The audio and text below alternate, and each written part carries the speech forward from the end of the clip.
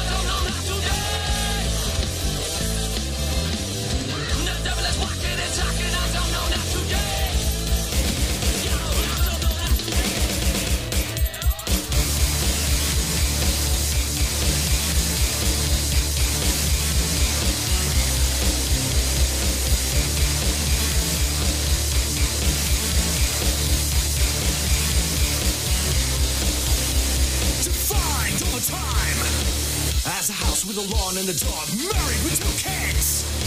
But only if you're straight enough to fake it.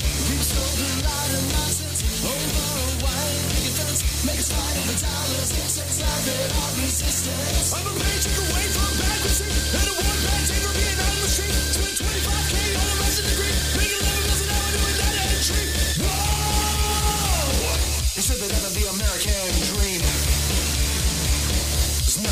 quite what it seemed. Raising a glass is to the death of the American dream. Designed over time to inflict debt and drag us down. Slavery with benefits and lots of stuff to watch on TV. I'm not my credit rating, my industry's creating. Let's see them running, walking to the sound of our awakening. I'm a paycheck away from bankruptcy, and I'm one bad day for being out on the street. Spent 25K on a master's degree, making $11 an hour doing data entry. Whoa! It's to the death of the American dream. Never really quite what it seemed. Raising a glass is to the death of the American dream. We need a new dream. 'Cause I'm done sleeping.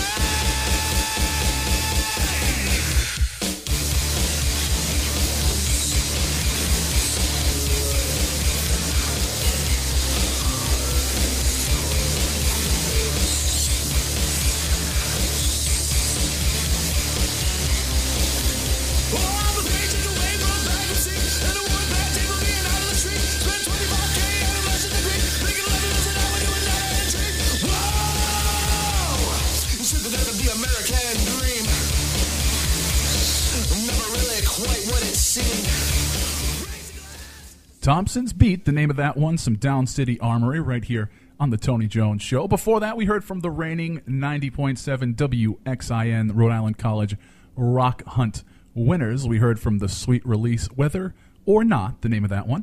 Facebook.com/Tony Jones Show, at Tony Jones NRI on Twitter. Of course, I ask you to check out TonyJones.org and RIFreeRadio.org. Out supporting some local businesses this week, and I had the chance to attend my first ever ribbon cutting, and that was for Say Cheese, which is in Providence. And if you can imagine, the restaurant involves all things cheese. So grilled cheese, just decadent macaroni and cheese.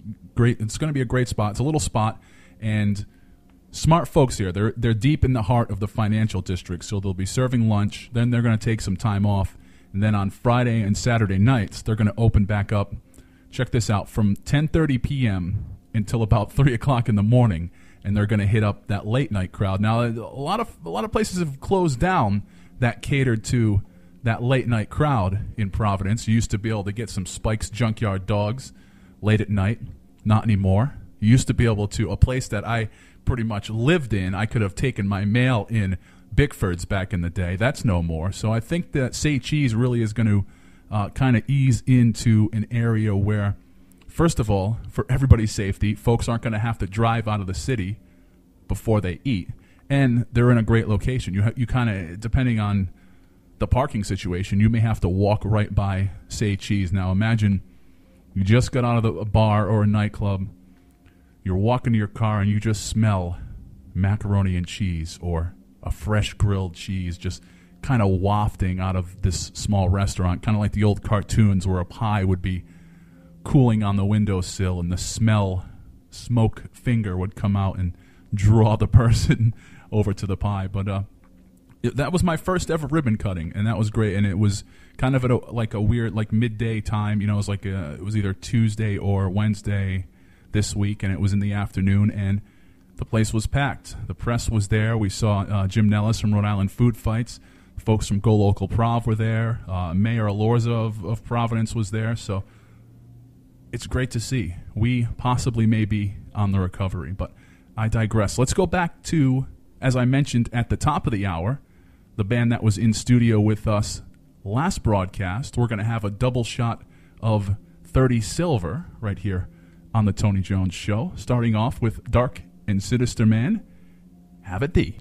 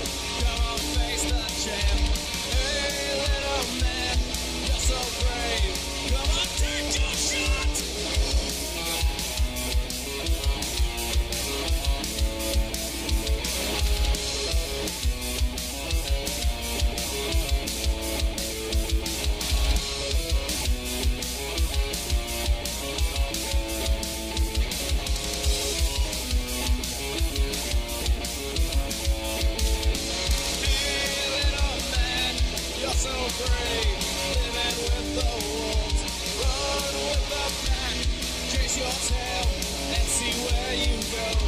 Hey, arm yourself, ready now.